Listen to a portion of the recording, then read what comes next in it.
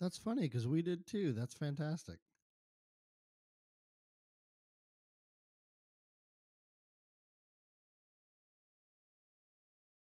Oh, we didn't even get that far.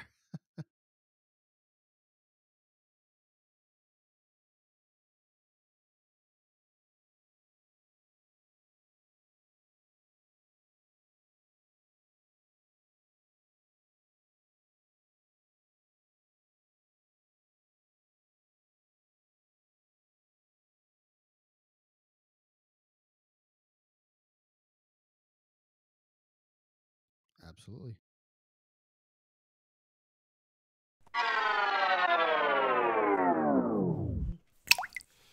Hey everybody, good morning, happy Monday, and welcome back to Reaper Pro Tips. This is me, your host, Anne, with disembodied voice, Justin, ready for your Monday morning chill stream involving plaid and not drinking whiskey, even though sometimes plaid drives us to want to.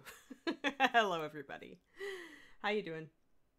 Everybody's here. Hi. Hi. Hi. Awesome hi. I'm just going to go over to the Highland and do it. Just so you guys don't have to stare at my morning face.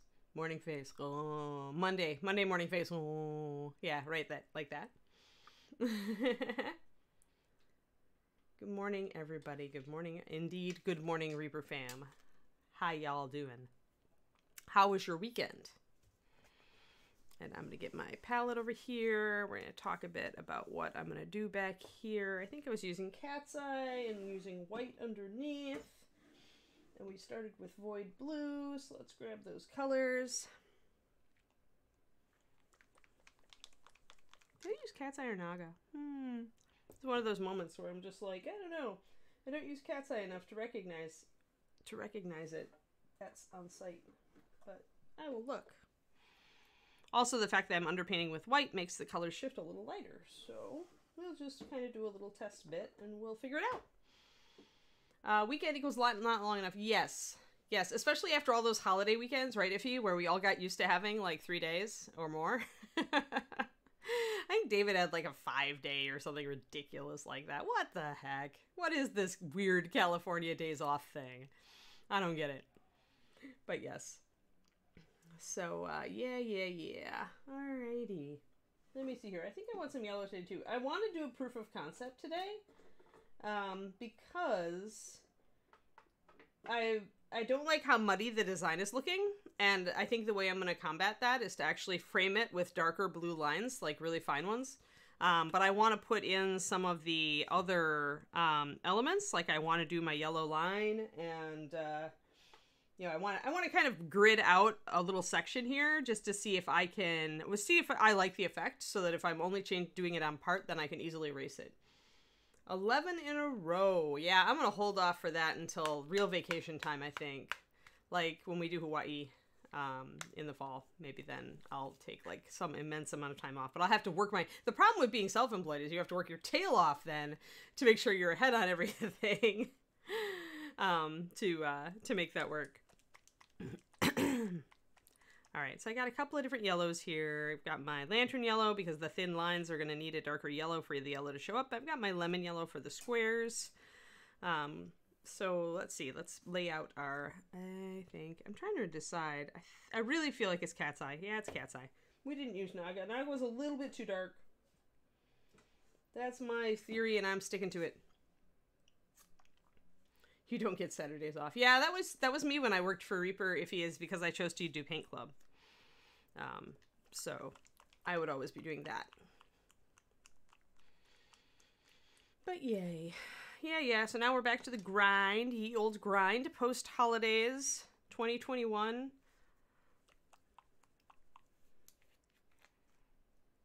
And let's get some. I'm gonna pretty much lay down all of the colors that we're using, that we are existing with. We can move our Highland Heroine out of here. So base for the cape is void blue. I put it over a white base coat, so it's showing up actually quite lighter than it would if you would put that over a black base coat. But that also means it's easier to highlight. Cat's Eye Green, which is 9414. Using a lot of Bones paint for this cape, because when you're doing small freehand, you want coverage usually. And so we're going to be using a combo of these, even though they're different yellows, very different yellows actually. But I want the squares, essentially, because I want the squares to be kind of a, to go well with cat's eye, I'm going to be mixing, because where they overlap, they're going to be a lighter green, or almost yellow. This is a greenish yellow, the lemon yellow, so mixing it with the green makes sense. The lantern is actually for the thin yellow line that's going to go down all the stripes. And so I need that yellow to show up, which means you want to use a stronger yellow color. If you're doing a very small thing, you need to use a stronger, more orangey yellow color for that to show up correctly. If you tried to use lemon yellow on the stripe on this plaid, it would just look white. You'd almost not see any yellow.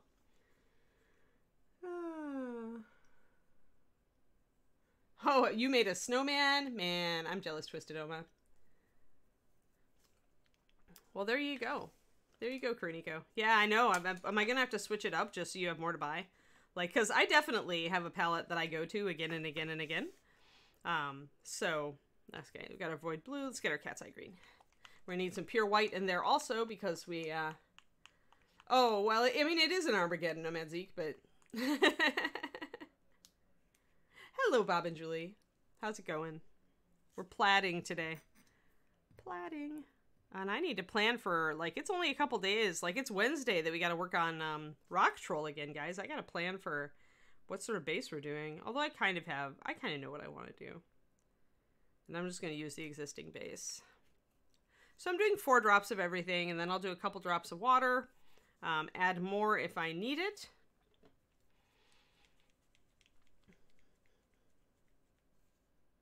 Oh, nice. Yeah, large screen. I keep Reaper's Profits up, haha. Yeah, this is, I don't know. I remember the Icepocalypse, but I don't remember when that actually happened. Yeah. Yeah, I don't remember when as Icepocalypse actually happened.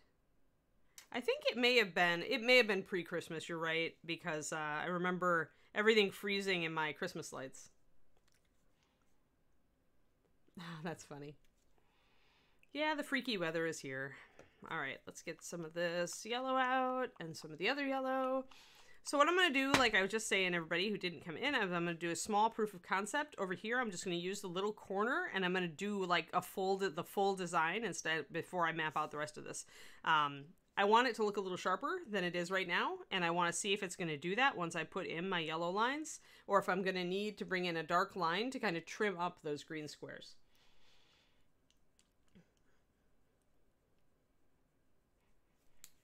So we're going to get our yellowy green, and I am going to put 1 drop of cat's eye into that. Or maybe even half a drop. I just want it to shift a little bit more toward green, a little bit more away toward yellow, so I can do the centers of those squares. So I'll just put a little touch. You guys have seen me do this before, where I just put the bottle up against the side of the palette and kind of wick off just a little bit to try it out. And then if I need more, I can always add more. Yes, it means I'm not doing a precise ratio, but you can treat this as like a half drop if you want. And when it comes to mixing formulas, err on the side of smaller rather than larger. But as I often tell you, it is not important to get precise mixes in order to get close enough. And then we're going to do our lantern. Coffee. It was only tea time for me. No coffee. All right, there we go.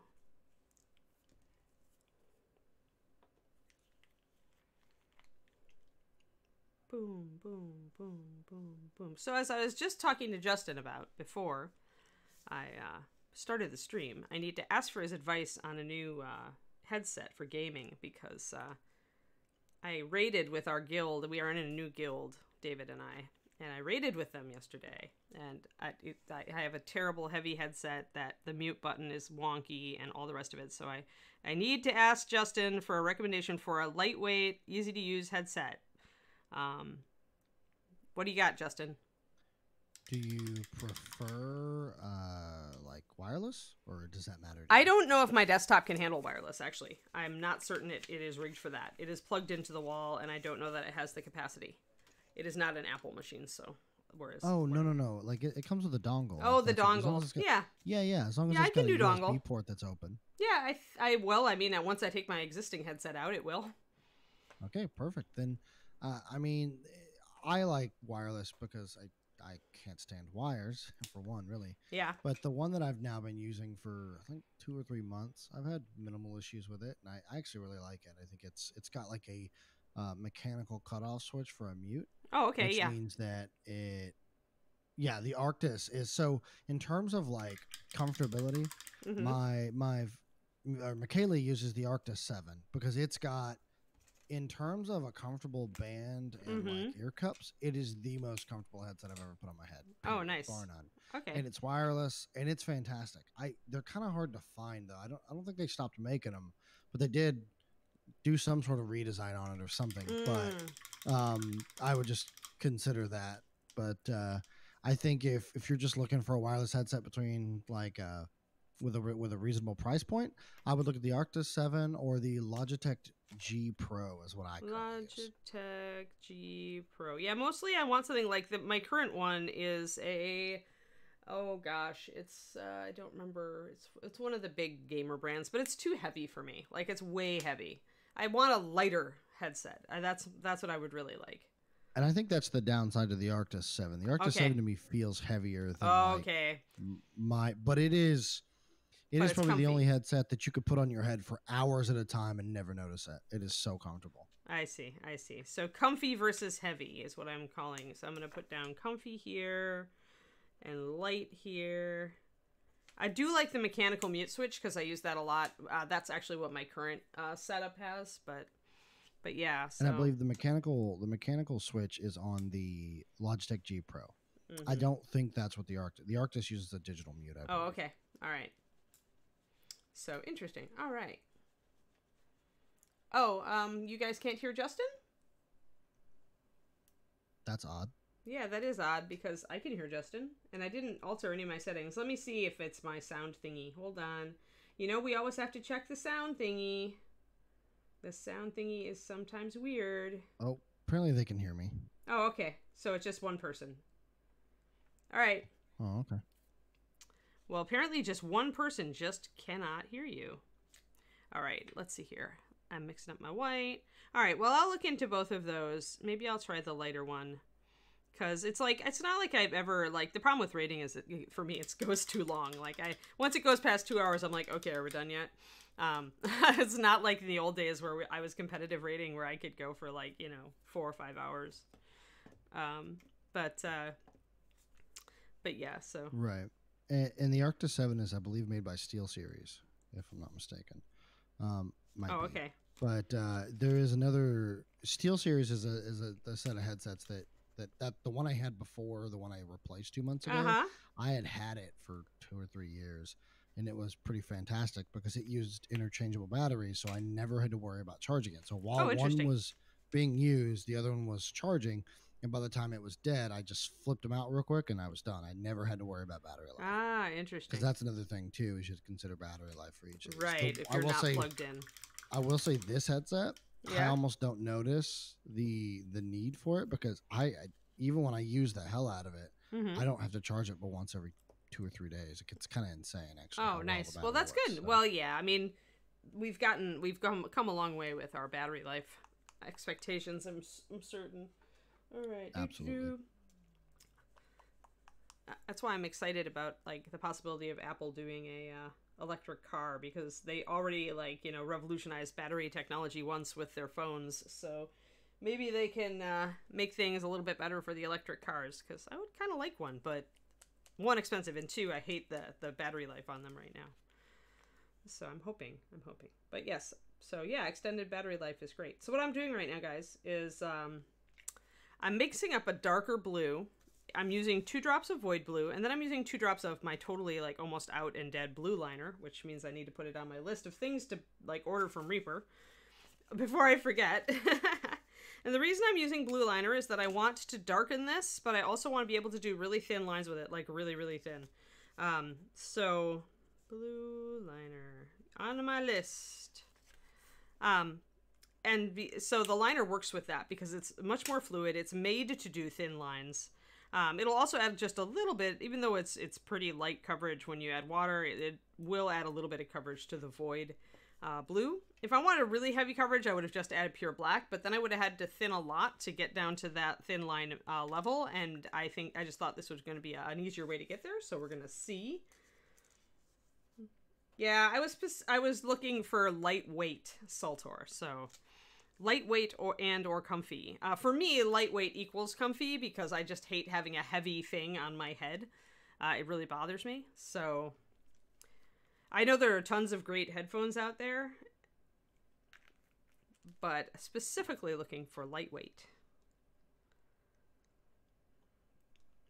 There we go. So dropped a couple bits of water in there. We're going to see if that's dark enough. I may need to drop another drop of liner in there, but I'm using Void Blue because that's our base coat, so I wanted to start with that and mix. Hey Val, thanks for the resub. You're not nearly as late as you were on Friday, so you can be late here, guys. I'm not like a teacher who's gonna like go, naughty, why are you late? Everybody stand up and look at the person who just came in. Although by doing that, by saying you're late, you did just make everybody look at you. That's the equivalent of coming into the classroom and going, sorry, I'm late, you know, instead of sneaking in and sitting down in the last row like you've been there all along. Remember those college days? Long time ago. Hey, Jelly, how's it going? Yeah, iffy. Staring. Playing to my mental image. Alrighty. So cool. Thanks for the headset recommendations. I don't know if I'm going to keep braiding or not, but, you know, it's too much time consuming is my problem with it. Like, and I didn't have that much fun because I don't know the dance steps. I have more fun once I learn the dance steps, but then it's like, you know, all this effort and time to get there. So I don't know if I'm willing to put that in or if I'd rather have that time to paint or do other fun things. That's the problem with computer gaming for me, is it's always like just virtual enjoyment. And I look at what I could be doing with other aspects of my life and I'm like, I could have something tangible for this time, right? Which is probably why I find it so easy to play WoW, enjoy it, but put it down. I don't get addicted to it anymore. Hey, Carrie Michael, thank you for the resub. 7 months. Fantastic. Oh, hey, yeah, we've got an AMA this weekend, don't we? Or at the end of this week, Justin. Like, we decided it was going to go on Friday, didn't we? I'm going to put a thin line. And I got to be very careful, which is why I'm using those tiny little strokes, guys. What I'm trying to do is kind of trim up and outline this green because it just looks a little bit mucky to me. And so I'm trying to shrink it down and make sure, because it's kind of taking over to my eyes. And so kind of trying to trim it down. So when I put this line, I'm not just trying to go on the outside of the green. I'm actually trying to trim down the green a little bit. So my line is actually on the inside of this green stripe instead of being on the outside of it.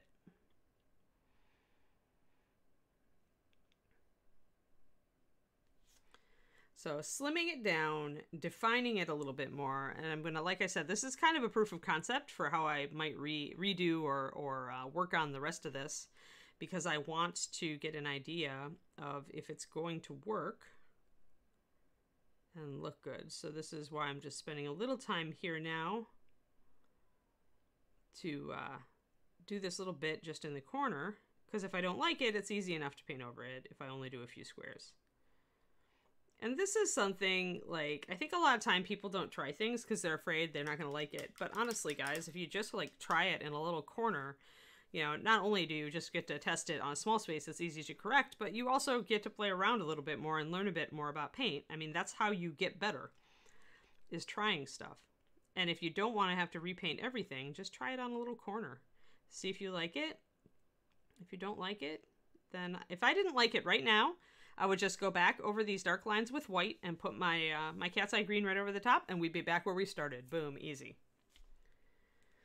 Yeah, we started it last year. Or last year. Yeah, we did start it last year. That's the funny thing. We did start it last year. We started it last time we were on this model, Coos. We talked about a lot, so you may want to catch the other stream if you really want the setup. Like, I only just started putting paint on it, and right now I'm just adding some extra lines here, some extra dark blue lines around the outside of these green stripes because I'm not happy with how crisp the pattern is. Now, note one thing, guys. If I really wanted a big crisp pattern, I could have made this plaid pattern much bigger. Like, I could have done much wider stripes and done a much larger checkerboard, but I chose to reach for something that looked more natural and more to scale, which means I'm doing a lot of little stuff. And that is part of the problem here. So you could always choose to make this bigger and make it easier to do. And then I would have a lot less trouble with the crispness of it because I would have so much space. Every square would be so much larger, every line would be thicker. I wouldn't have as many lines, but the plaid would still carry. Like the idea of the plaid, the concept, visual concept would still carry. So that is one thing. The other thing is, like, there are so many different ways I could tackle this, guys, like, as far as how I'm doing it. Like, I could have thrown in some shading and highlighting on the blue, or, you know, before I did this, but in reality, the reason I didn't was because I'm going to be covering over so much of the blue with the green anyway, and if I highlight the blue right now, it's going to bring it closer to the green, so I'm going to lose, once again, I'm going to lose drama. So it's easier for me to do what we did with Juliana, the herbalist, if you remember when we did her stripy dress, where I just blocked it all in and then I applied highlights, and I was able to more pick and choose and use some clever shading to try to see now how this is crisping this up. I'm going to actually do one more line here. See, the reason I'm keeping going, by the way, is because I like it. If I hadn't liked it, I would have stopped and maybe just tried to flesh it out a little more. But I also like how this, putting these dark lines is giving me these little squares, which is very much like real tartan, right? As the threads cross over, you get an interruption. It's not all stripes. It's you know, it's got squares and outlines, and you know, where all the weave is crossing over and all the colors of thread cross over, you get some variance. So, and this has the advantage of giving us a little bit more crispness. And if I thin a green stripe too much, again, I can just take my white and paint over this dark blue, and I'm going to be just peachy. All right, so right now, that's where we're at. See how much sharper now this is compared to this. See how I didn't like when I said it was muddy before. Do you see what I meant now? So, it is void. It's void, Coovs.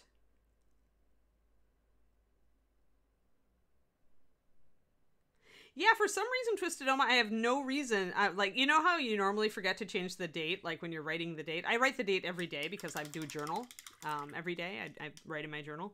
And usually I do have a couple days where I have to, like, reinforce. But this year, I think 2020 was just so weird that I had no problem remembering it's 2021. It's kind of funny. All right, so I've got this lemon yellow that I put just a little bit of cat's eye green in. Now I'm going to come in and I'm going to, again, this is proof of concept. Remember how we were going to make these guys lighter. Now, lemon is pretty light and it's got a lot of white in it, so I'm not going to undercoat it. I'm just going to see if I can get it to read as lighter, significantly lighter, by painting it on by itself. If it doesn't work, I might have to put a couple coats because I did thin it. I probably shouldn't have thinned it so much, but I wanted to be able to make a nice square. And so I sacrifice coverage for precise precision.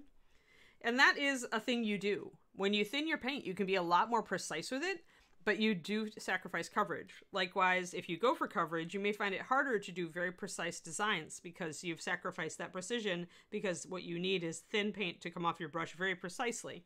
So the best thing is to kind of figure out, like, the sweet spot in between those things that give you enough precision but also enough coverage so that with just a couple coats, maybe you can get it. I could try, there's my lighter checks, there they are, yay! Now the great thing about this, guys, is that if I want to even highlight these little checkers, I can, because I can go straight up to pure lemon, maybe with a little bit of white in it, if I really want to highlight these little guys later. So, yeah, tartans are not hard. You're just building a checkerboard. And then all you have to do, like I was noting earlier, is you have to figure out, you know, how to make everything stand out and be crisp, which is what I did here with introducing these dark lines. So now you fill in all your little squares. It's actually pretty fun because you're just like drawing a grid and then you're filling in your squares with different colors. Now I still do need my yellow line, which usually runs over everything. And we're going to see how that works. That's my next step in the proof of concept.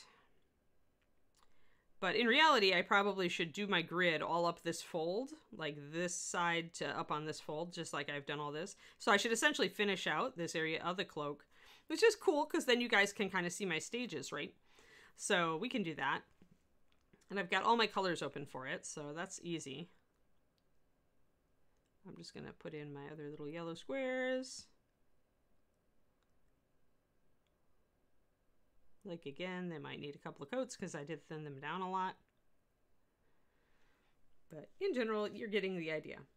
So now, let's just quick block in the rest of the bars across up here so that I can do the yellow stripe without and get everything going on. Because I don't want to be all done down here with my yellow stripes and then have to, you know, it's kind of awkward. The yellow stripe should really be the last thing you do, so in this case, so... And it's going to be a doozy, because it is going to wipe out a lot. And what I'm talking about with the yellow stripe, guys, is the thin yellow stripe that goes down the middle of each of the green bars. And these are already so thin, especially because I've trimmed them down. So the question is, can I do this without completely losing all my green? I'm going to have to be really fine and really, really tight with it. This is why I say, if you guys are starting to do tartan, make it a bigger checkerboard. Be larger. Make all of your stripes double what I have here. That's going to make it a lot easier for you guys. When I started doing tartan, that's what I did. Because otherwise, the finer and finer you try to make the pattern, the closer you may come to just wiping it out entirely. So this could be too fine for me to actually do the yellow line. Like, this is a thing where you have to think about scale. Where in a tartan, if she was really this big, I'd be looking at her across the parking lot over there to get a human to be this big. And would I be even able to see a fine yellow stripe down the middle of these? Probably not. So that's what you're running into. It is realistic. It may frustrate you if you want to do something super elaborate, but you got to question if you notice that, you know, when you try to put that final step in, that you're totally killing your pattern. Then you have to like maybe compromise and say no. And if I wanted to do this, I needed to make the pattern bigger in the first place. Penny, do you ever use a very fine felt tip pen to dark line? Never. Actually, I feel that, Bowtree, because I have so much experience with painting, because my brush control is like pretty astonishing at this point. I also draw a lot, so I'm good with a pen also. The problem is that the finest felt tip pen that I can get really won't let me do like what I can do with a really fine point brush. It also doesn't let me get any variance. Like, I can do a really fine line in pretty much any color, including white, you know, and it's finer than almost any felt tip pen I could use. I also, because I just have a lot of experience here, I actually am much better with the brush. So it's not cheating to use a pen on a model, but what you do need to be cognizant of is that a lot of felt tip pens, if you're going to seal afterwards, if you're going to put a sealer over your model, a lot of them will bleed. So make sure to use something that's archival and non-bleed, if you're going to do that. So, but yeah, it's perfectly valid technique for freehand. Like, don't worry about it.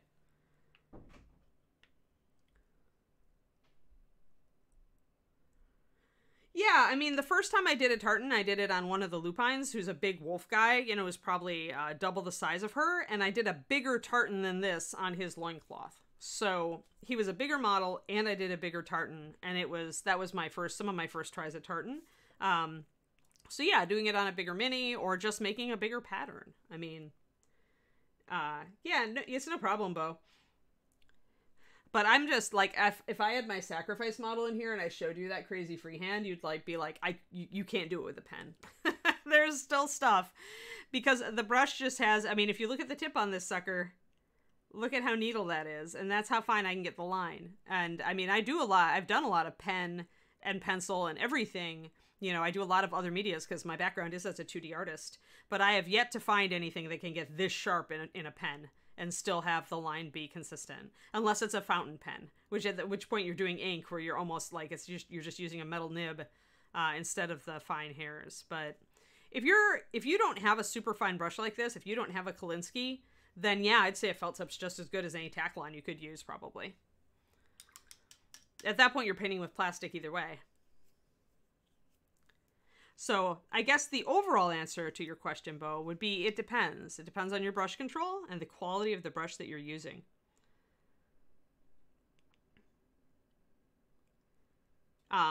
doing freehand with a pen is also going to give you, because as you notice, I hold my brush like a pencil, right, guys? So I use the same kind of brush stroke as I would like a pen stroke. But the more, the difference is, right, that as a pen, it doesn't matter how much pressure necessarily you're putting on the model. Whereas with brush, it's very important how much pressure you're putting on with your brush tip. So there's different amounts of things to learn. I totally went for the wrong color there, guys. I forgot we have to finish gridding out this section. So remember, we're putting down white first. We're going to kind of mark where the bottom part of our green stripe goes. Just kind of block these guys out.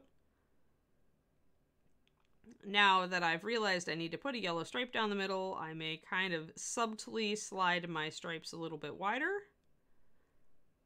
But I'm going to kind of mark where they go, where they start.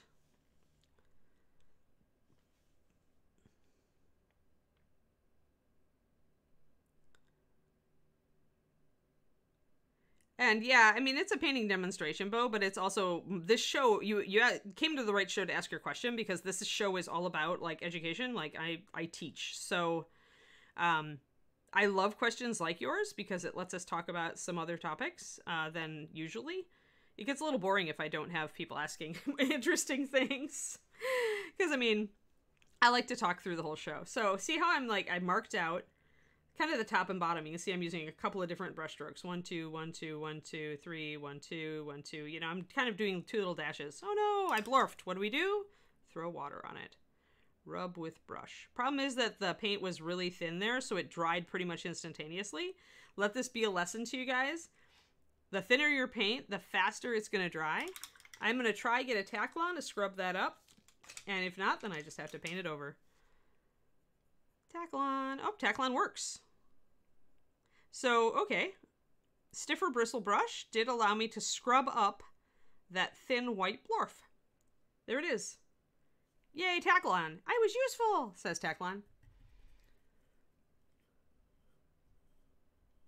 Yeah, it's definitely,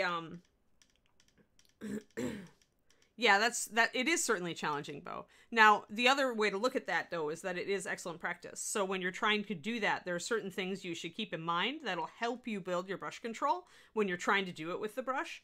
One thing that some people recommend is to try it on a piece of paper first with the brush to kind of warm up and practice with it. Another thing that I usually recommend is lining, like, scaly armor, or dragon scales. And always keep your hand relaxed. Always make sure that you've got very little paint on your brush and that your paint is thinner. And try to keep your hand around the same angle when you're doing the brush stroke. Try to be repeating a single brush stroke. Try not to move all over the place. I had an article on this on my Patreon for those of you who are members or those of you who are thinking about joining. It's patreon.com/paintingbig.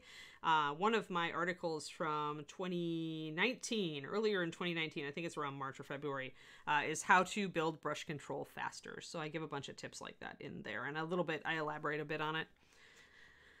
All right, let's go. So what we're doing is we got to kind of keep an eye as you're doing this line across. You got to keep an eye, make sure you're keeping the right distance from this top line. So just go slow. This is not a horse race. And you can use little tiny strokes to kind of tentatively dab the line in. I certainly do, so that I can correct with the next stroke. This is not a fast technique. But, I mean, you're looking for a precise, cool, impressive freehand, so it's not going to be fast. Oh, hold on. I lost it. Oh, sorry. Taklon is the plastic bristle brushes, Francis. Yeah, so it's type of nylon material. So when you see like the Reaper red handle brushes, and if you ever see an orange bristle or a white bristle, that's Taklon. It's a much stiffer bristle, which influences how the paint comes off of it, how easily the paint comes off of it. It also, as you can see here, see the kind of lighter area at the edge, at the tip there, it's starting to fuzz. So the bristles wear a lot faster than natural hair does. And it does not keep as good of a tip. Yeah, that's another good tip. I think I covered that one too, Bo. It's that old, I learned it when I was playing pool and learning to play darts. And people use it when they're doing shooting, and people do it all sorts of stuff. But yes, painting on the exhale relaxes your body and your muscles. It's a natural relaxant. And so it essentially, if you are tensing up, it's easier to relax and paint a steady line. That's why it's working that way.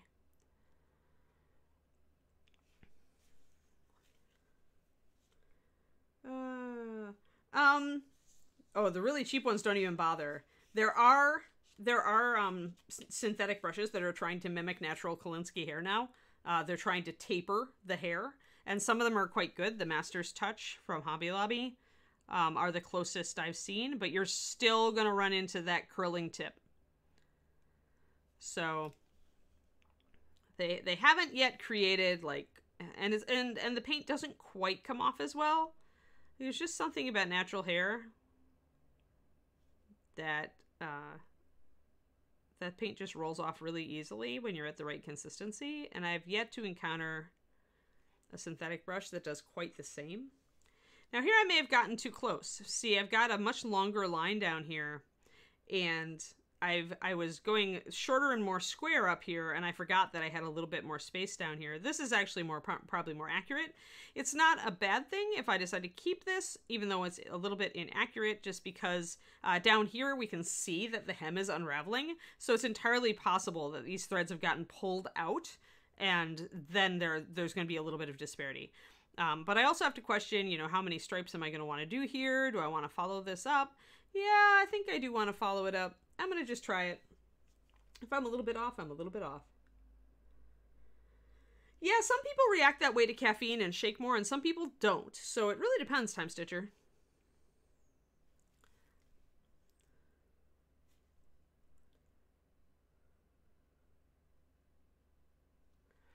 Yeah, pretty much you do get what you pay for with brushes.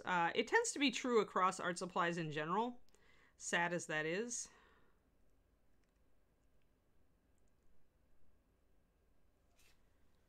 Though you can certainly do, I know there's certainly a point where you hit diminishing returns, and it depends on the qualities that you want in your paint or your, in my case, like colored pencils. So, you know, I paid a lot for a set of Caran d'Ache colored pencils, but that's because I wanted something with more pigment and less wax and a softer feel and a more blendable ability.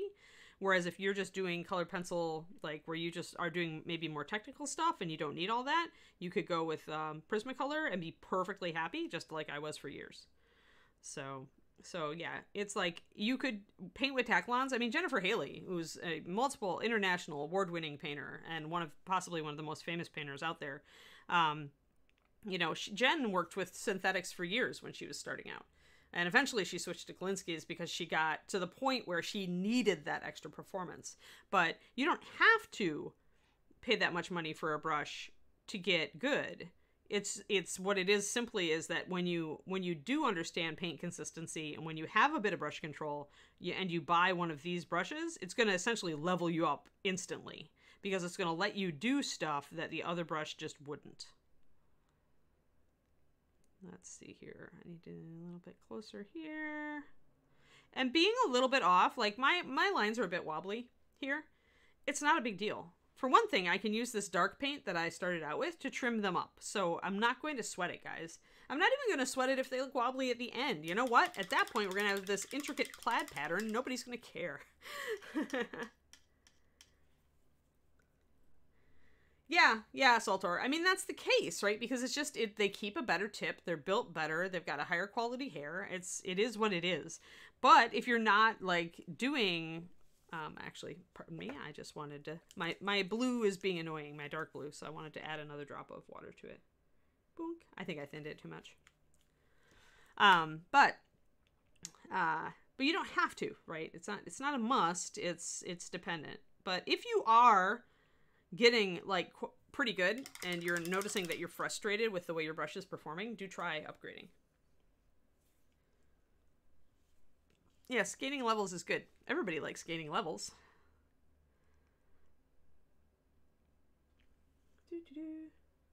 Tips curled faster than golden. Yeah, and that is because the tip's thin, right? See, that's the problem, Jabberwock, is they managed to carry the paint well, but then they didn't appreciably expand the lifespan because the hairs got thinner. So they're more likely to curl with use.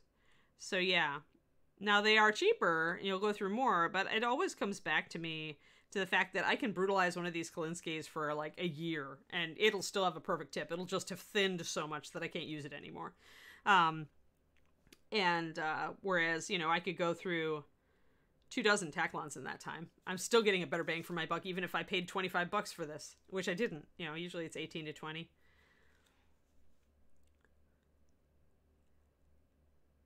So it comes down to, if you take good care of your brushes and you don't leave them nose down in your paint water, think about buying a good brush and giving it a run.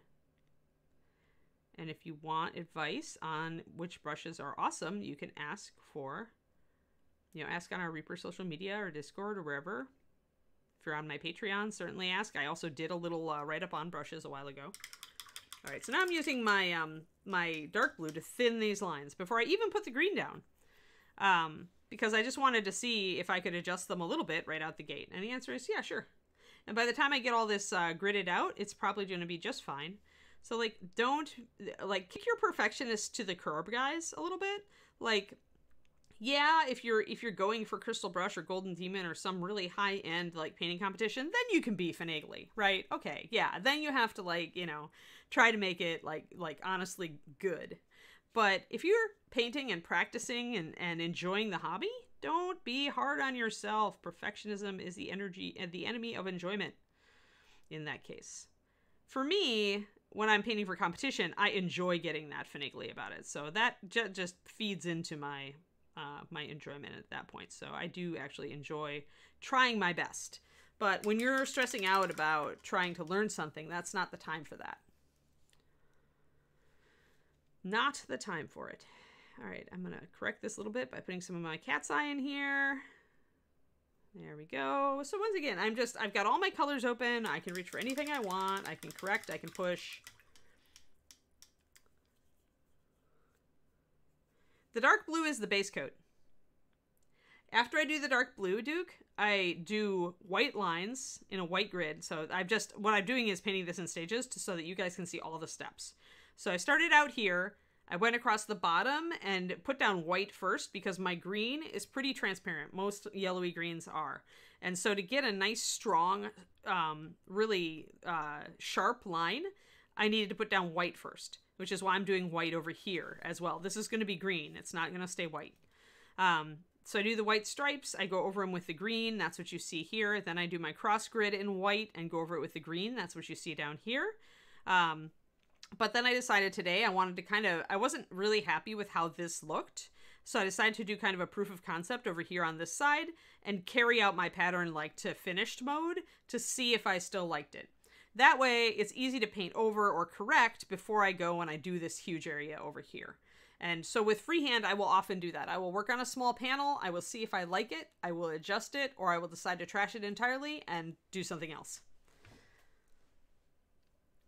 So the dark blue is behind everything. The dark blue, the entire cape was originally painted dark blue.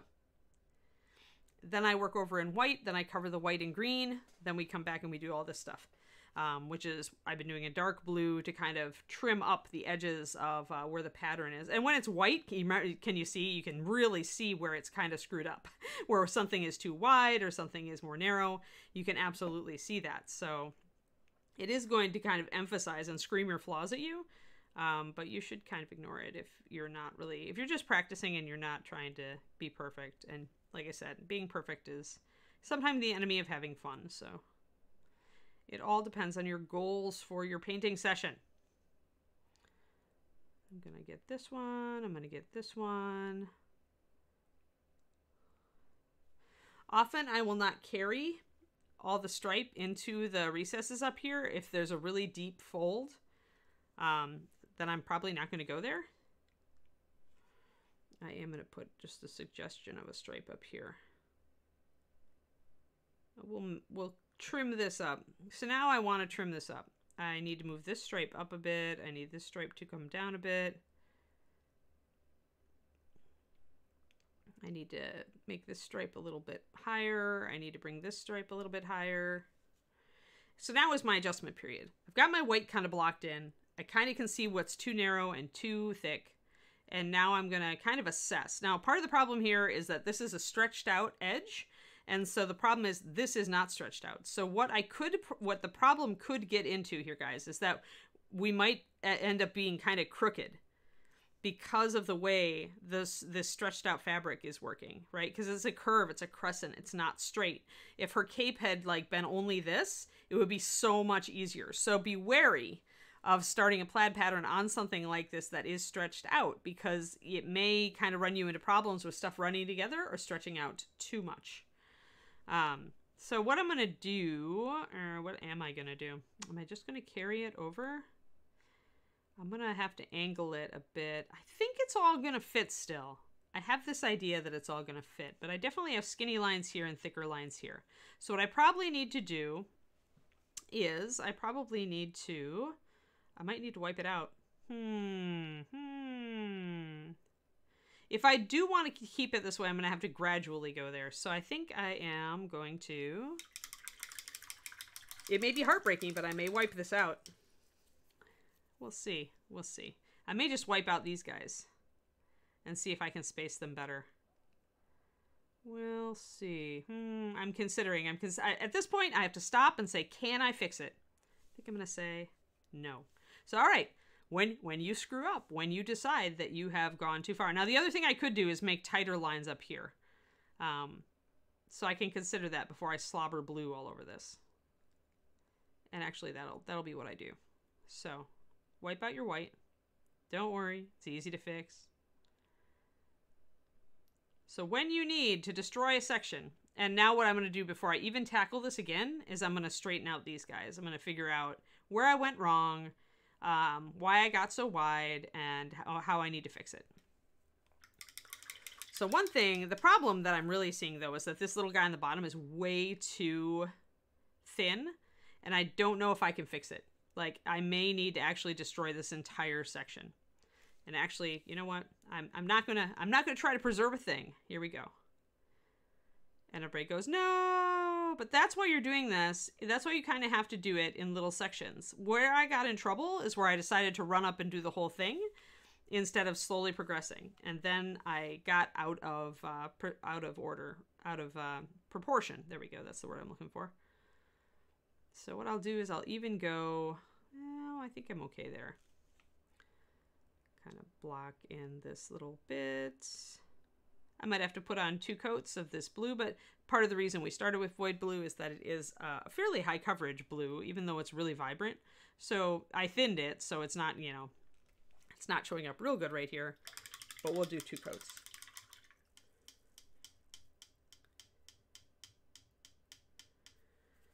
Yeah, I mean, I make them, but I don't sweat them. Like, I don't dwell on them. You just do it. You just go. What's the big deal? Who cares? I make mistakes in writing all the time, and I have to go back and edit everything. Sometimes I even have to chop entire pages of text that I decide don't fit with the story. This is that. This is editing. It doesn't mean you're a bad painter. It doesn't mean that you're mortal, quote unquote. Everybody's mortal. I mean, it's like...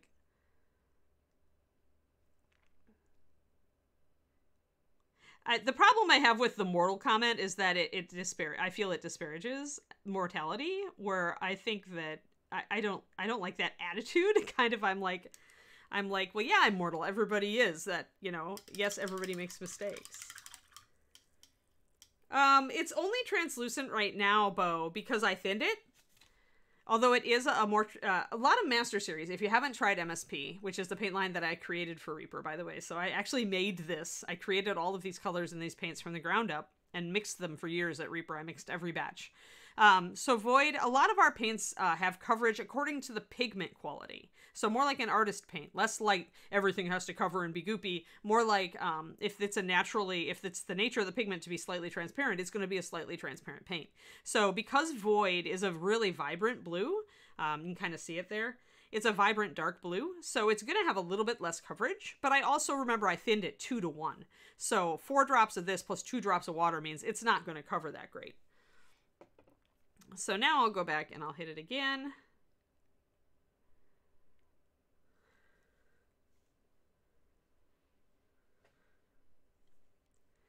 Yeah, so, and when I hit it with this second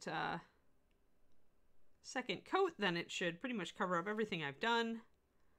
Which was one reason to use Void. It does have a, because it's a Bones line paint, so MSP Bones, instead of just the MSP Core, which are MSP Core colors. They do tend to have a little bit better coverage than others, because that's just how we built them. We built Bones to be a slightly higher coverage line, just like we did the old HD line. A lot of those HD colors got canceled and a lot got ported over into Bones, depending on sales. So that's a lot better. Now I can go over... yeah, exactly, Francis, yeah. Yeah, I don't throw whole documents. I seldom what I do find is that I seldom make that big of a mistake. Like, if I had to throw out a whole chapter or a whole document, Francis, husband, whatever your name is, hi. I mean, that would mean that my foundational idea was flawed, and that's really unlikely, because I block out and outline everything before I go into it, and I usually have a pretty clear idea. Now, actually, when writing nonfiction, so if you are writing nonfiction, I have tossed an entire section and just rewritten parts of it into something else. So I feel you there. I don't write a lot of nonfiction, but I do for my dog club when I'm doing stuff about genetics or breeder education, So I can totally say, yeah, I have actually tossed an entire chapter before, and just put little bits of it into another chapter. All right, so now we need to redo our vertical lines. Yeah, Trillero, that's exactly it. Nobody's life is on the line. It's like, including yours, right? Like, okay, your time is on the line, and your time is super valuable. Time is the one thing we can never get back that we spend in today's world. So...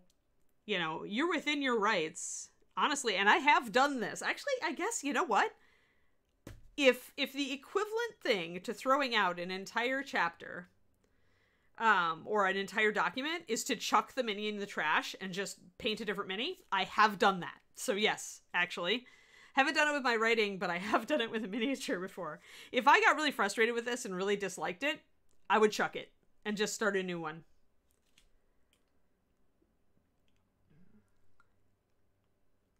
I'm not a painting machine, Val. Yeah. Not ever. In no stretch of the word. Like, you might... The only reason I look like I know what I'm doing is because I've been doing it for... Oh gosh, am I going to reveal my age? Like, almost 40 years, guys. That's a long time to be handling a brush. Although the vast majority of that progress was made...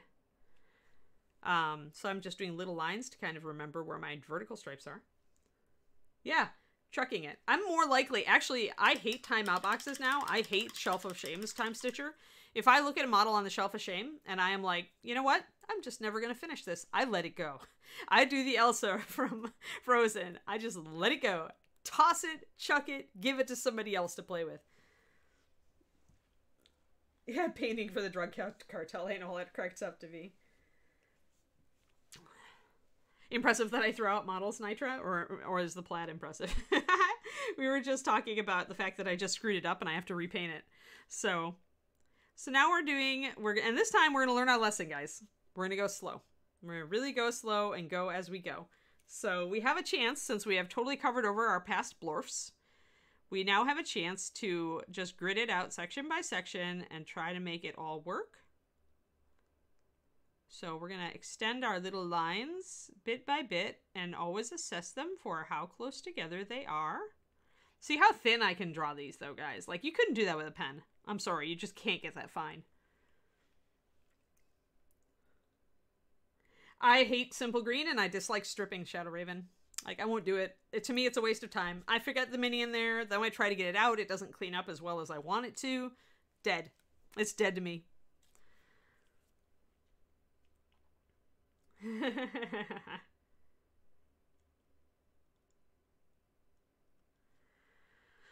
Oh, let's see here. Where am I? Oh yeah, I was trying to extend these lines. So let's, we've got them more or less equidistant. If I look at them, this one's a little close to this, but I can Since this is on a fold and it's a little bit more spacing anyway, I can grab my dark blue paint and thin this white line down a little bit. So this is where I'm going to be using a lot of this dark blue that I mixed up. Because it's a little higher coverage and I can be a little more precise with it, I'm going to use it right now to spread out this little line.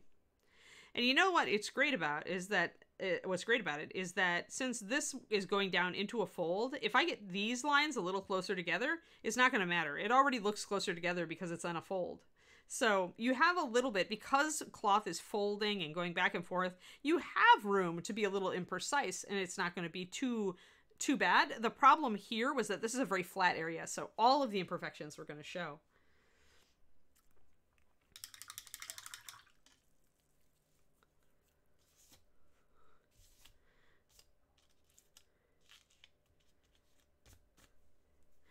But yeah, Val, I make a lot of mistakes in the course of my painting. I'm just confident about it, so it doesn't, like, seem like, you know... Like, I recognize when I make a mistake, I stop, I assess, and then I fix it. And I'm not afraid to throw out work. Never be afraid to throw out work. If you have to prime over it, do it. If you like to strip minis and you don't think it's a waste of time like I do, do it. Do it. Whatever makes you not hate the mini. Oh yeah, the Red Dragon of Kryn. Somebody actually asked me about painting one of those the other day. Oh, I can... Man, those old guys, I can chuck those so easy, Trillero. It's terrible. Like, the real test for me now, and keep in mind, guys, that I had to move, like, twice in the last 3 years, because after my divorce I moved, and then I moved again when I moved out here to the West Coast to be with David, when I moved away from Texas. So, my practice when I move is to throw out, like, a third of my life that I haven't looked at for a decade. So, if I haven't looked at it, and I'm never going to use it, then it's done. I gave so many models to friends before I moved. Like, I would bring lots of them to paint club at Reaper and just give them away. Pull people back into my, paint department where nobody was working and just say, okay, guys, take them. Take them or they're trash. Because then somebody who actually was excited about the model could have it. And it wasn't sitting in a box in my closet, sitting there. So, I mean, yeah, there are some minis definitely who are, that are collectible, for sure. But for me, it really comes down to, if I'm never going to paint it, because I'm not a collector by nature, like, as far as that goes, I'm really not. I find as I progress through life that I just prefer to have less and less stuff, and the stuff I have has to be stuff that I really value. Yeah, I mean, I suppose stuff that's never made again, like, that's where you could hesitate. But even there, it feels better to me not to be lugging it around. I mean, maybe I've just gotten really anti-stuff recently. Although that really can't be a thing, because I've still got a closet full of miniatures over there that I did haul to California. But I made them fight for my love. Like, and now I'm thinking about making them fight for my love again. Because I feel like I've got too much, and I've got like 3 Kickstarters. David and I have like 3 or 4 Kickstarters coming. It's like, oh my god. Like, I don't have room for another box. So, I tend to... that's where it's kind of sad that we don't have a local painting club right now, is because of the COVID. Because normally I would just bring whatever I didn't want to my local paint club, and all my local paint clubbers would be like, oh my god, this is such an awesome model. And I'm just, yeah, I just don't think I'm going to paint it. Here, have it. Yay! You know. I like to give away my minis to people who are actually going to, because none of them are bad. Like, I have some really cool stuff. I just don't think I'm going to get to painting it. Like, I suppose I could make a concerted effort to speed paint stuff, but I don't enjoy speed painting. Like, it always comes down to, like, what do you enjoy in the hobby? Right?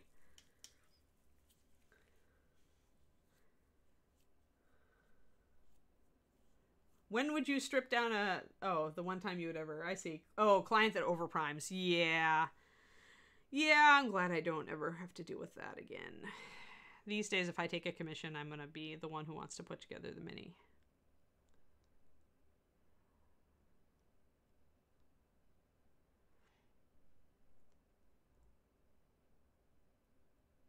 All right, so we're kind of regridding here, guys.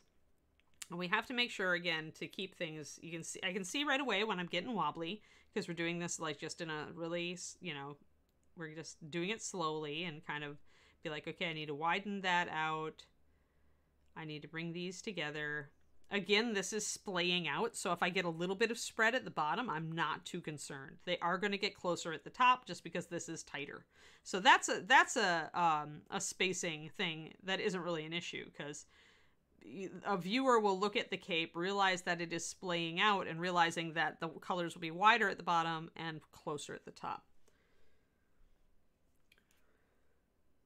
Yeah, I've done eBay purges too. I funded a motorhome vacation to upstate New York that way one year. I sold all our old GW stuff and raised like a couple grand. There was definitely some vintage stuff that was never going to be reprinted in that stuff. I still have a couple of old Games Workshop models that, again, will never be brought back. And that I kind of hang on to, both for nostalgia and because, well, maybe I can part with them for money in the future. But yeah. Yeah, Bones 5 gets out of hand when you start having pirate ships. Like, looking at how big the box has to be for that sucker.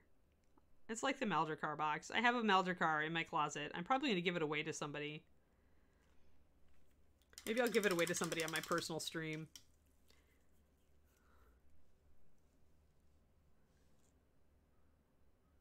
Maybe we'll do a special giveaway. Because I'm like, I have the resin. And if I paint any version of Maldorcar, it's almost certainly going to be that resin. So the extra Maldorcar, yes, there's such a thing as an extra Maldorcar, I could do as a giveaway. Alright, so I'm trying to bring these guys a little tighter now. I'm taking my dark blue. This outer line, I do want to keep a little bit of blue going up the edge, so I do want to kind of make sure that that line is there. Built a new cupboard. Oh, UPS guy is going to hate you. Yeah, for sure. Good morning, Inara.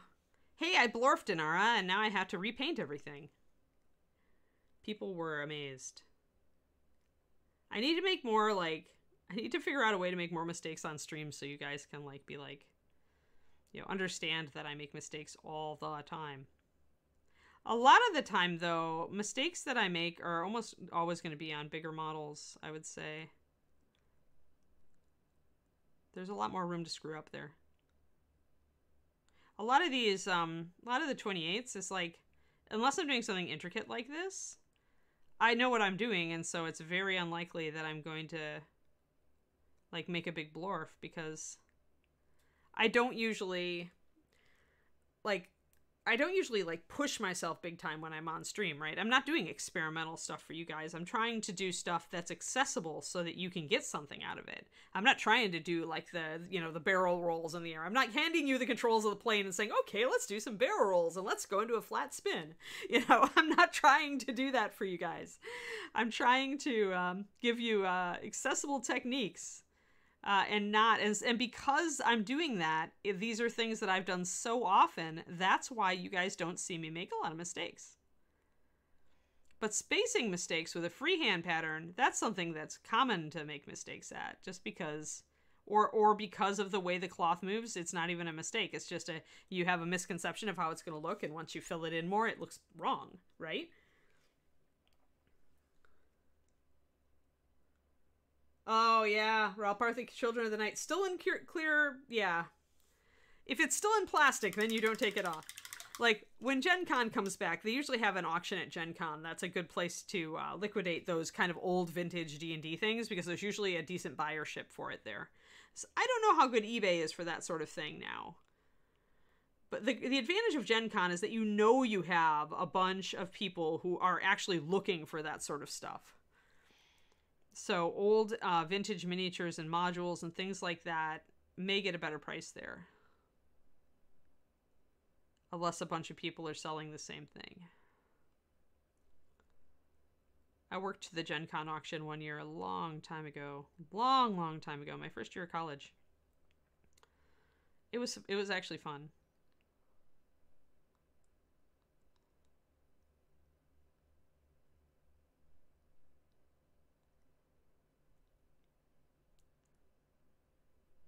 There we go. There, now look at that. Now that's very much more even, isn't it?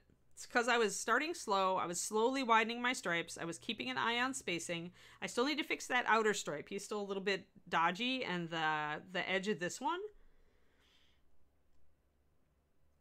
Yeah, definitely. Yeah. Oh, yeah, you totally let him do. Oh, yes. Also, people get the convention fever. Exactly. Exactly, Trillero. You got it. Yeah, a lot of it is, but, you know, some collectors really want the original box set with the original shrink.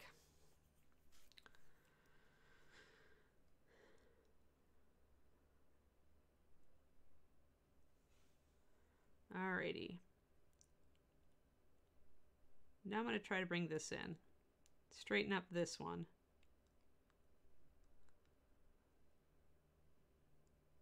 You know what? I'm thinking about going to the other room and grabbing my sacrifice bust so I can show you guys. Like, there's a pattern on that I actually redid, I think, twice or 3 times.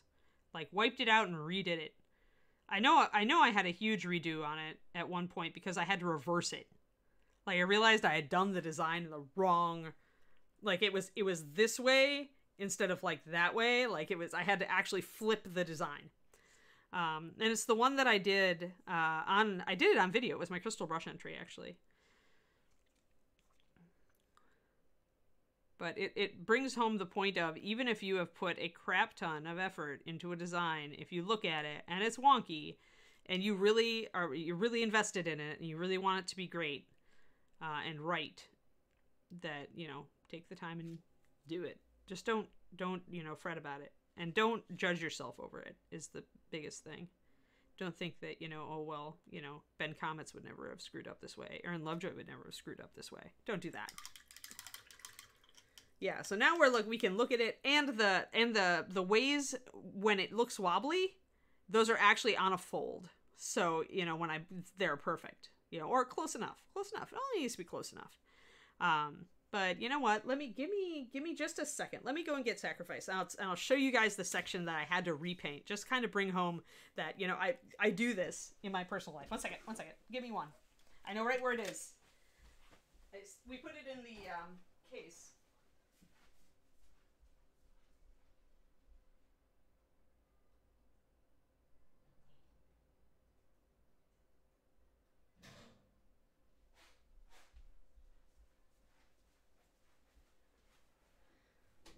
Alright, so sacrifice is a little naked, so I'm going to put my thumb over the naughty bits. But, here, let's get her in here. So this is a bust.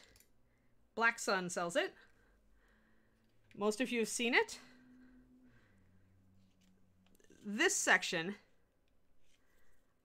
on the shoulder, which let's see if we can get really in focus. Yeah, good. And let's see if we can get closer. There we go.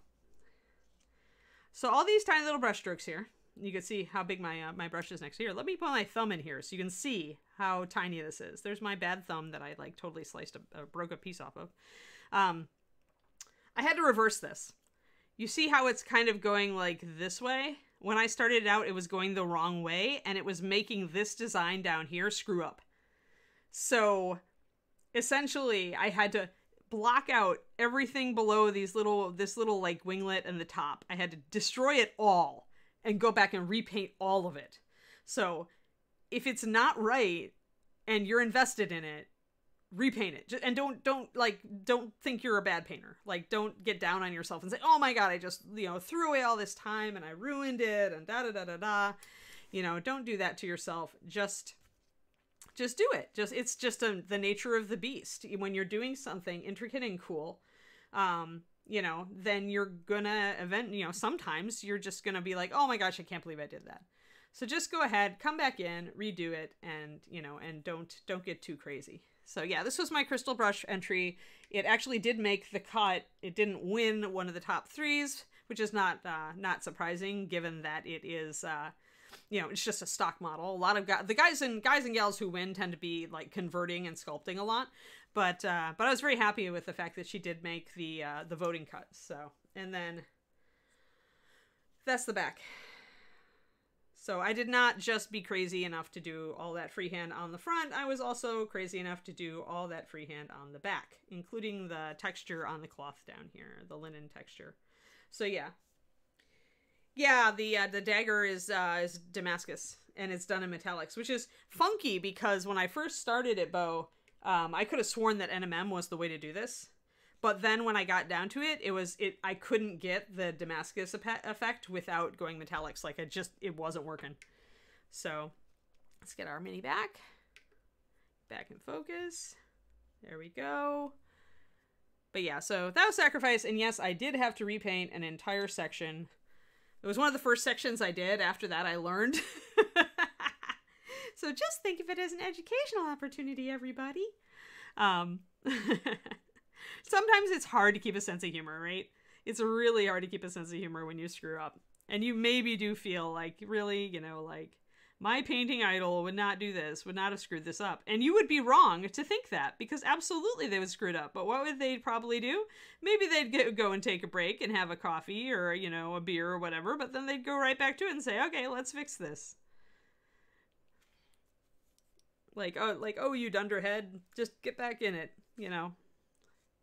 It's stubbornness. What is it? I was listening to a book the other day where it was talking about, successful people and what they attribute their success to, and bullheadedness and stubbornness were definitely two of the things. They weren't gonna get down on themselves. They just turned around and tried again, and eventually they got it. So not giving up and not getting down on yourself. And understanding that you may not be like a super awesome painter right now, but you know what? If you keep practicing, you will be.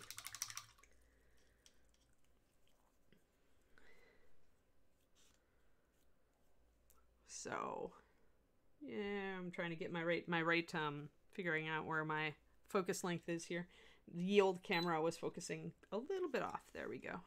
All right, so we've got that, and if we rotate it, the variations that we're seeing. Oops, sword wants to fall off. The variations that we're seeing are entirely from the folds and the tucks. And when we turn it flat to the camera, it looks pretty much right. We are a little close up here, and I've got a little room on the other side. So I am going to thin that down. Just take your time. There's no hurry. It's not a race. Just kind of get your standard pattern set and well set. And then we're going to have the challenge comes with those horizontal bars. All right, so I trimmed that one up a little bit. It's a little bit tight up at the top, but I can spread it on two sides a little bit. It'll be fine. Right. Yeah, exactly what Inara said. Even the old masters would screw up and just paint over what they did. Never be so invested in a piece that you don't want to change it if it's not working. Sometimes it can be hard. Well, this is what we call in writing, what they call murdering your darlings, right? You write a scene that you really like. And actually, I just did this the other day. Came to a scene in editing the second book where I really loved the scene. It was based on, one of my favorite fairy tales. And I really loved it. But I had to, look at it and say, this is too much. And it doesn't really fit the story. It's a nice little traipse off to the side. It's kind of like Tom Bombadil. You're traipsing off to the side, and it's fun. And it's written pretty well, but it doesn't serve where I'm going with the story, and it's adding another 4,000 words. And so I ended up chopping the whole thing. So if this is if I decided now, if I decided this tartan, not working, don't like it, I think it's not turning out the way I wanted to, I'm just going to repaint the back and put some different freehand on it. I'm just going to put a lion head, or I'm just going to put a Celtic swirl or something like that. Never be so invested in something that if you really isn't working, you can't see it or won't see it. Yeah, exactly, Val. I could do that. I could do a cool Celtic swirl like that. That would be super easy. It would be much easier than doing the splat. So yeah, totally. Oh yeah. Exercise is always, it's what I tend to do too, except not the heavy bag Achilles, but I tend to take a walk. If I really have to iron something out in my head, I tend to take a walk. Oh, interesting. No, I'm not watching it. What network is it on, or what streaming service?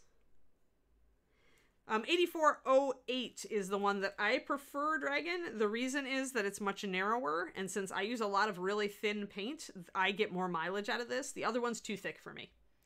It holds too much. I even run into problems where this holds too much sometimes, and I have to switch to a smaller brush. but I prefer the 8408. If you use thicker paint, you're going to get more mileage out of the 8404. If you use thin paint like me, you're probably going to get more mileage out of this. Oh, interesting. Oh, interesting, Twisted Oma. That's really cool.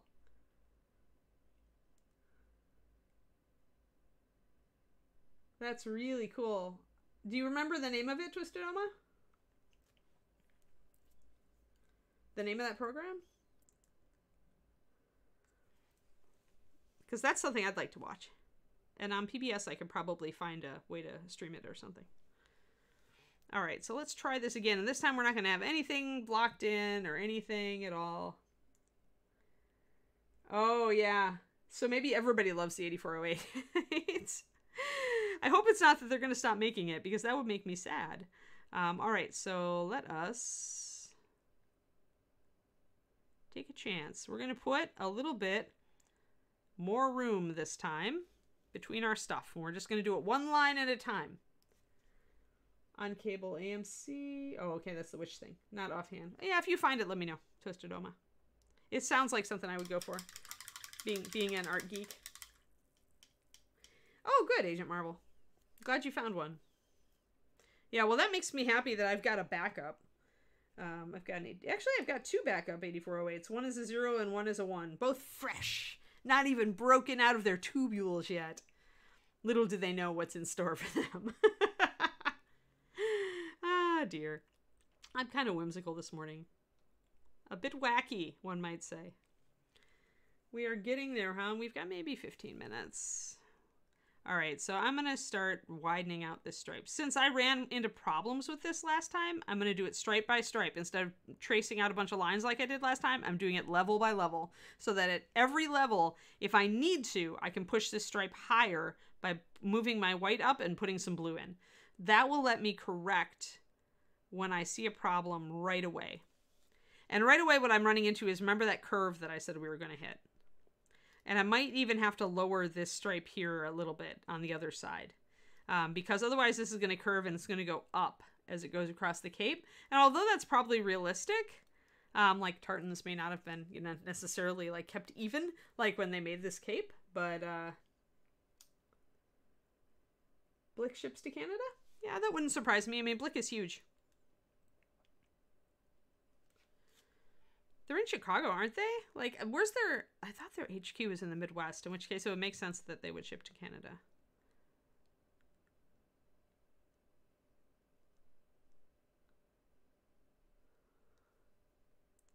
All right, so we're going to bring this over here. And we're going to keep this so that we got nice big squares here. And then I'm going to expand the top a little bit to give myself more room. There we go. Now we've got a nice heavy stripe.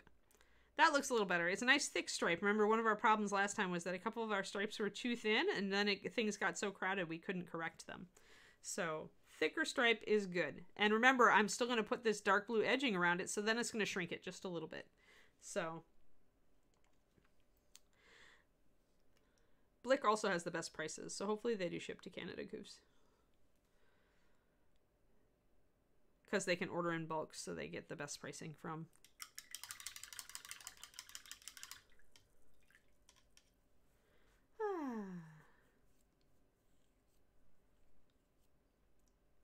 Yeah, I wonder what their size 2 would be like. I wonder if I could even use it. Like, the 1 is much larger than anything I've ever really painted with, like, consistently painted with. Guys, I think I want to slide this green line a little lower. I'm going to bring my dark blue in, and I'm going to slide it down. Because I foresee a problem as we come in here. So all these little adjustments that you want to make sure that you are as cool as you can be when it comes to the other side of this cloak, because we're starting at an angle. This is why, because we're starting at an angle, so it's naturally going to want to curve the design that we're doing, and I don't necessarily want to curve. I want it pretty flat through this area. It can tilt a bit over here, but I don't want it tilting through here. Like here it makes sense because it's being stretched out. Oh, I know, the post office. Hello, Aunt Moose. Welcome. We are screwing up our plaid and then having to repaint it. That's what we're doing today. Fake or Fortune on PBS and oh, I'll look. Yeah, that would make sense because people find these paintings in their attics and Fortune, PBS, British show. I'm making all those notes. Thanks, Twisted Oma. That sounds like a really fun show to watch. I bet David would like it too. I'm always on the lookout for shows that David and I both enjoy. Oh, official Aunt Moose is raiding with a party of one. Thank you. Thank you for the tiny raid. Tiny raids are just as good as regular raids. All right. So now that I've trimmed that down, I am going to actually try to carry this line over, this white line. Remember, the white line will turn green. I'm just using the white to map it out beforehand. And it'll make the green a little bit more crisp when we put it over. So I'm going to kind of start the line kind of in the middle of my previous, yeah, see that? I'm going from the middle, and I'm leaving a lot of room here. And I want to make sure this line, when I go and look at it from a different angle, because right now I'm on the side. Now when I turn it, what I really want to see is that it's going more or less straight across. And what I'm seeing is that it maybe needs a little bit of correction over here. So let's do that. Let's actually like go from here. We've got this line down here. It's going to be over here. And I'm just going to quick sketch it in. And this paint is so thin and the line is so small that if I have to correct it later, if I have to like paint over it right after this with the blue, it'll cover over it fine. It's so faint. But it's letting me map out these horizontal lines, which are proving to be a lot more trouble than my verticals. There. All right, so now we want to look at it and say, all right, so we are getting a bit of an arc, but again, that's the way that this thing is going, so it does make a little bit of sense. I think I've gone up a little bit too much here, although maybe not, because if I look here, if I look at the amount of space between this and this, it's pretty close. Like visually, I think maybe if I drop this line just a little bit, if I drop these lines like this side, just a little bit, like this one. In fact, I could even, if I wanted to be really persnickety, do I have a tiny ruler? I thought I had a tiny ruler. I do, yay, tiny ruler, come here. Tiny ruler, adorable. I could even measure. I could say, all right, so from the fur down to that line is 1 3/5. And then from the fur down to that line here is actually the same distance. Like, I actually nailed it, guys.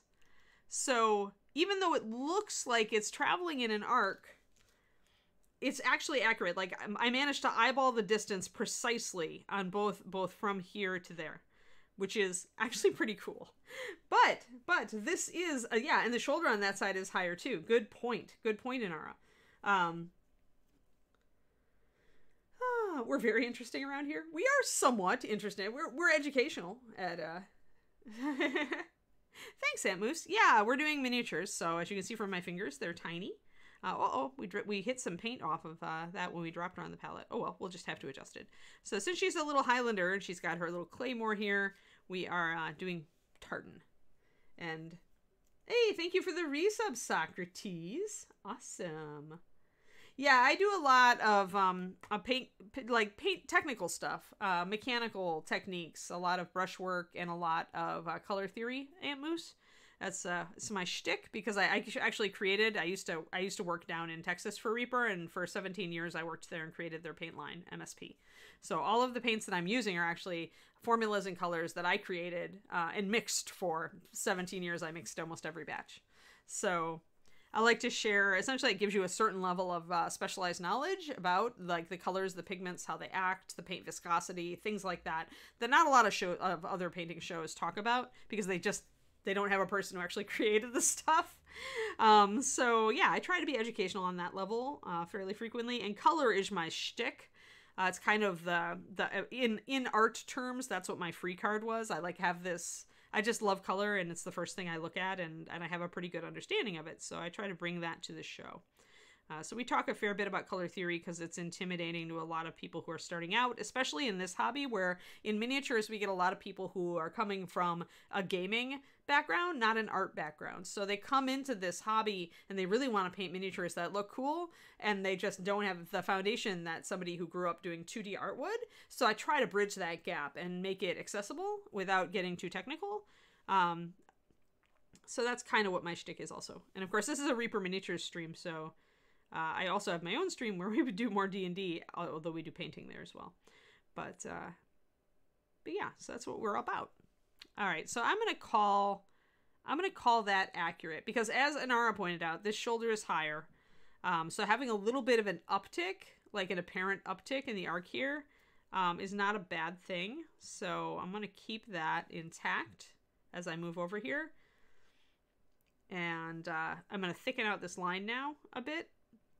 I think I'm probably going to have to bring it up a little bit here because I see that it's spreading out a little bit. We'll see how much it spreads out when we actually get over here. But this is an example when you're doing complicated freehand, just like when I was mapping out all the stuff on my sacrifice bust here with this crazy Moorish design panel thing. You gotta go slow. You gotta be ready to change things. You gotta be ready to do small adjustments. All while being awesome. Yeah, I don't like streamers who are into the we're all gonna die way of streaming, right? They just increase my tension. Like, contentious streamers just make me feel ee! And I don't like to feel ee. My stream is under my sobriquet, which is Painting Big. Oh, hey, wait, I've got a Painting Big coaster. Painting Big. There I am. So, yeah, it's twitch.tv/paintingbig. We do a D&D and painting show on Tuesdays and Thursdays. And then my Patreon is also patreon.com/paintingbig. I am, since I no longer work for Reaper full-time, since I moved out to be with my guy, this is actually my main form of income. So I really appreciate everybody's support. I am, in fact, a starving artist. Well, I'm a non-starving artist, really, because I'm doing well enough that we can, buy tasty things. And I like to cook. We made ramen last night. Like real ramen. Like I pressure cooked a pork shoulder.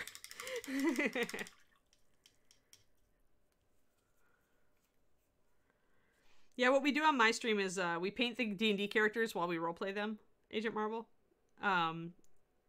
So we're working on painting our party. We have one model. We have our bard almost done, which she's also a Reaper model. That's Zari. Zari and her dog Staccato, who is based on my dog Kiri, who just passed away right after Christmas. And then we have Xandros, the priest, who we're trying to paint now. And then I just introduced... Uh-oh. As I sit here waving my brush around and painting all the things in my environment. Sorry. My poor Unikitty just got a large brush of green paint on her. And I'm sure she doesn't mind, but I do. And then we've got our monk here that we're going to work on next. So yeah, we do that and we roleplay. It's a cooperative roleplay. So everybody in chat can get into it.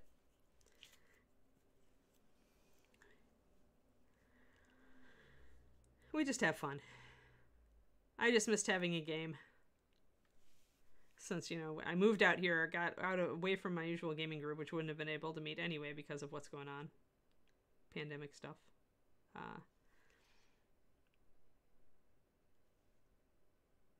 Okay, so we're going to thicken out those lines and try to make sure that we are close enough. Because these are widening out a little bit out here, and I have to watch that. So even though this is accurate, I don't know if it's gonna be too far apart. Spacing on these horizontals are... Oh, it's on Netflix? Thanks, Christopher. That's perfect. Yay. Oh, I'll totally look it up. Netflix. Woohoo! Maybe we can watch the first episode tonight. That would be cool. David and I like to watch a little bit of something before bed, so... Otherwise, I don't watch much TV.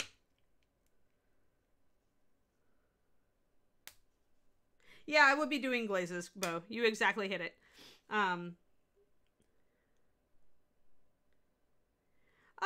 I mean, it's a little tedious, but here, let me show you, Bo. Let me show you the miniature I alluded to earlier, Juliana. So Julie, I did this same sort of thing on. So this is Juliana the herbalist. I did a stripy dress on her. And I decided to map it out much like this. And so I started with just the blue and purple. And then I came back in with shading and highlighting on it. And it worked out pretty well. And I didn't find it overly tedious. I mean, it looks like there's a lot of pattern here. But the reality is that once this is all blocked in, it's not going to be that hard. There are a lot of shadows, so then I won't have to worry about those areas once I put a darker glaze in them. And then highlighting specific areas is just a little bit of a touch. I mean, yeah, it'll take time, but it'll end up looking amazing. So, you know, I'm okay with that. I could have done, I talked a bit about this. I could have highlighted and shaded the blue before I put the green down, right? But if I did that, then my blue would have been a lot closer to my green in shade. Like, it would have been lighter in a lot of areas, and it would have been harder to get that crisp line. So I really want to kind of be really selective about how I'm highlighting my blue in the end. So it's a decision you make, right? One way or another. You just decide what's easier for you. But yeah, I will be glazing the shadows in because that's the easiest way to do it. It's just to take a darker color or a dark neutral and, or even a dark saturated. I could even use a purple to shade in if I wanted to, you know, depending on how crazy I want to be. But yeah, I don't think that I'm going to have too much trouble with doing the highlights. I mean, really, I just want to bring up the colors on places where the lights are really hitting. So yeah, it's, I mean, it was tedious to like paint over all my little stitch work on my sacrifice bust too, and most of that's done. Most of that is starting top down, is start really light and glaze in. And you could do that actually if you wanted to. I mean, one way to do this would have been to start very high and then glaze everything down, but yeah, it's up to you, really. One way that I could do this, Bo, one probably the most, like, sanity-keeping way would be to just do the blue and green stuff without all the little fine little thing that I did over here because I wanted to see if it was going to work, which actually I think was necessary. But do all your blue and green stuff, then do your highlights and shading. Before you get into all of this little, you know, outlining all the stripes and making your light colors and trying to do your center stripe and all this other crap. Just when it's just blue and green, that is probably the best time to do all your shading and to bring in highlights on your blue and green. That way you don't have to worry about it. And then when you come in with your little dark lines here, like this little finished, quote unquote, finished section, you're just going to go over what you did already and bring out your details. So that's probably the best way to, best being a kind of qualified best. It's possibly the least headache-inducing way to do it. How about that? Hopefully that makes sense. Alternating green and blue, and well, yeah, that's what I was saying. That's why I would use a glaze for shadows. You have the pattern and you just need everything to go darker, so you just may as well glaze. I do a lot of glazing on this show. Well, yeah, but I mean, for each green square, but like I was saying, if you only have if you do your shading and highlighting when you're at this stage down here, where it's just intersecting bars of green and blue, I mean, yeah, it would be harder to do the blue, so maybe you want to do your blue highlighting after you do your verticals, and then put your green in, and then do your green highlighting when you've got those bars. You could do that. No matter which way you do it, though, your highlights are going to be more tedious. I don't see, other than doing that, other than starting with your highlights and shadows, or highlights on your blue to begin with, and then after you get your green grid in, just your grid, doing your highlights on your green, that's, I think, the least sanity impairing method. I don't care. I'm just gonna be painting, and for me, I kind of like the kind of repetitive highlighting thing, but it's up to you, like how much. It's, how to put it, one way saves time and is maybe a little bit more efficient. And the other way, I have to be more precise and it's a little bit more painstaking. It's going to take a little longer. It might, you know, drive some people to frustration. But for me, it's okay. I don't mind it. I guess we've already got a lot of stuff gridded in, but we could try that over here. But like I said, my main concern is that the blue highlights are going to bring this blue way up to where the green is as far as shade goes. And you're going to lose that crisp line. So that's my concern right now with bringing the blue up all over or where the light would be, like up on this fold, and then trying to put green stripes up it and making them stand out. Like, I'd almost rather just go down with the blue. Yeah, it's a lot of pain no matter what. Tartan is pain. Why do you think that it's legal to drink when you have painting tartan? This is, friends don't let friends paint drunk unless you're painting tartan, then we'll make an exception. Then pour yourself a glass of Irish whiskey or Scotch. It's because this pattern is such a pain in the butt. Like, if you're not just doing it flat and you want to highlight and shade and you want to do all that, well, shading is easy. It's glazing. But highlighting can be harder. So, yeah. I don't know. I think I'll probably be very selective on how I do my blue highlights. I'll mostly concentrate on green highlights, and I have to do all of that before I try to put a thin stripe down it.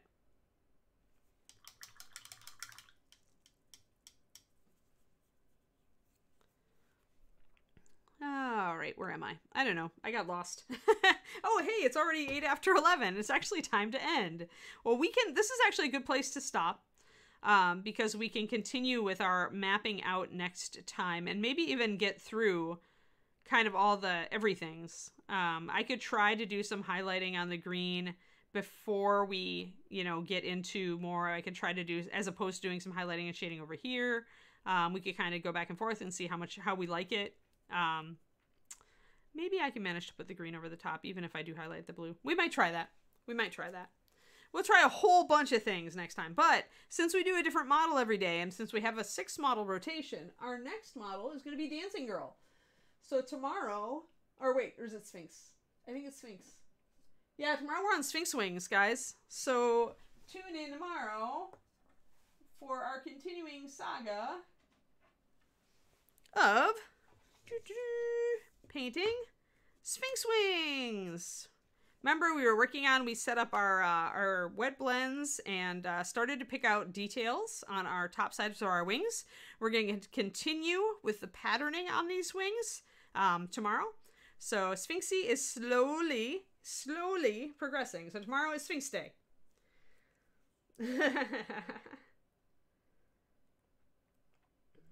Cool. Alrighty, guys. Justin, do we have a raid? Yes, we're going to be raiding Mocha.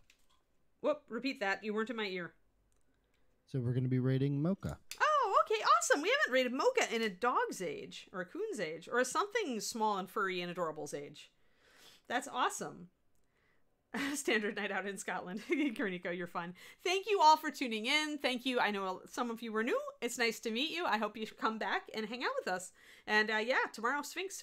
So definitely don't miss it. Tune in later, and I'll see you all tomorrow. Bye-bye. Don't forget our AMA this Friday. Thank you guys very much. I will see you later today.